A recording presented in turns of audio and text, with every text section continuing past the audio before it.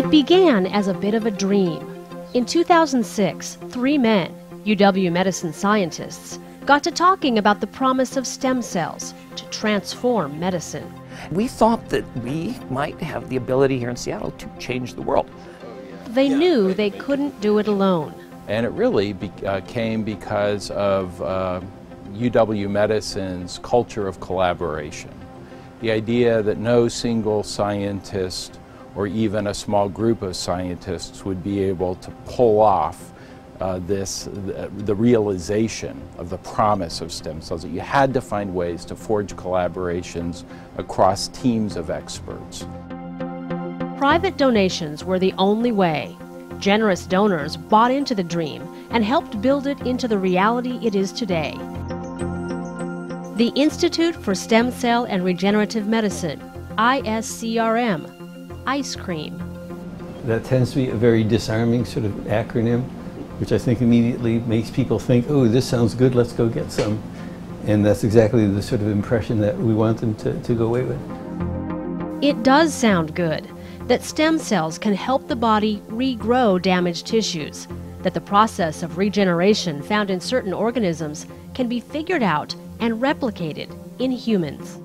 So one example of regeneration in zebrafish is that if they lose a bit of their tail, i.e. like if some bigger fish comes by and bites off a piece of their tail, they can actually regenerate that, and they can do so in the space of less than a week.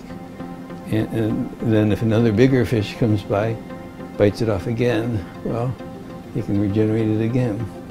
And so studying this process of regeneration of the tail, I think, has given us great insights into regeneration in humans, mice, and other organisms.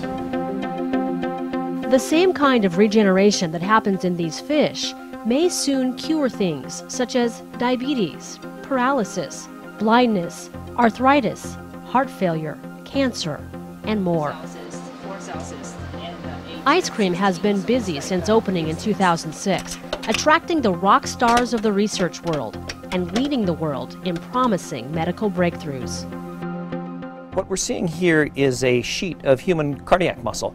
We derived this from human embryonic stem cells, and we taught them how to form the proper layers of the body and where to go left and where to go right, and end up being a nice dish full of beating heart muscle. The just published work from Dr. Chuck Murray and his team may ultimately provide the cure for heart failure. Billions of these cells were transplanted into the hearts of monkeys that had had heart attacks. Muscle grew back in their damaged heart walls. We grew part of a heart back, and not only that, the part that we grew back connected electrically to the surrounding muscle and beat in synchrony. Testing this in humans could be just 4 years away.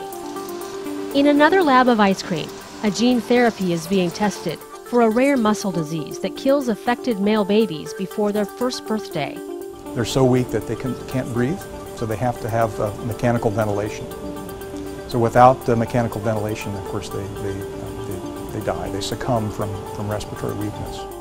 A mutation of the disease was found in puppies. Those affected could barely sit up or walk.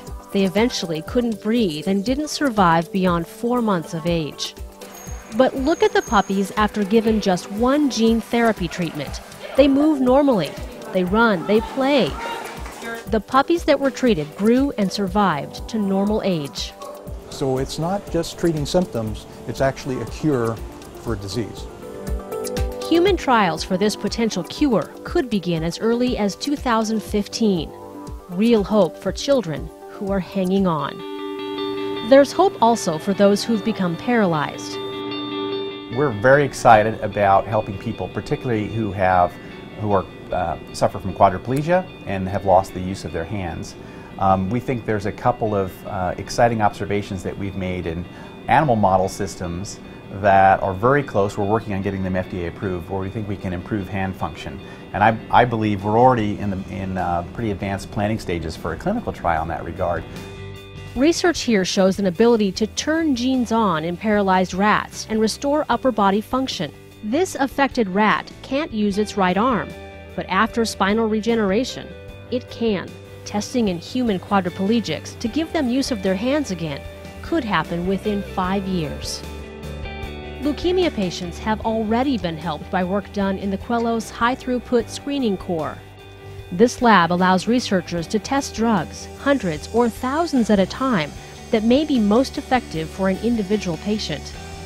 Researcher Dr. Pam Becker was able to test an array of specific medications on leukemia cells taken from patients who were out of options.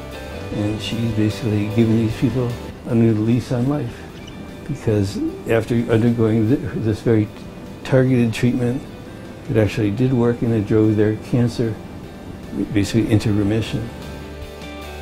The other core laboratories, the Garvey Cell Imaging Lab and the Ellison Stem Cell Core, give researchers access to powerful equipment and to each other. It's an environment in which these two are learning how stem cells can become functioning pancreatic cells that may someday do away with diabetes. You know, it's just to go to just across the hall and find an investigator that has an expertise complementary to yours. It's invaluable, especially for a field like stem cell biology that is so young. You can achieve what you wish to achieve much faster and in a more productive way if these efforts are concerted under one roof. All that happens here is rooted in basic science.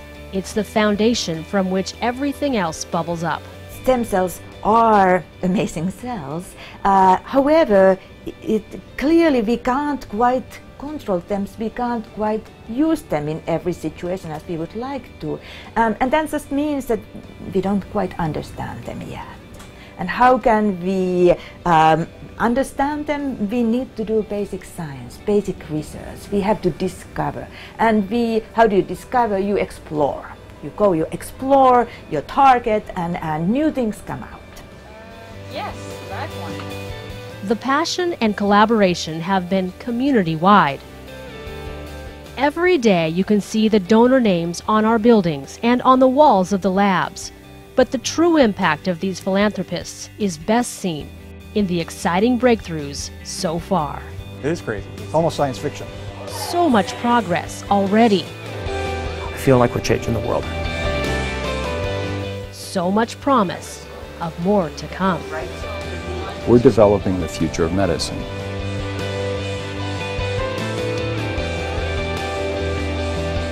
I'm very excited about the work that's been done to date, but I'm that much more excited about the work that lies ahead. I think our best is yet to come.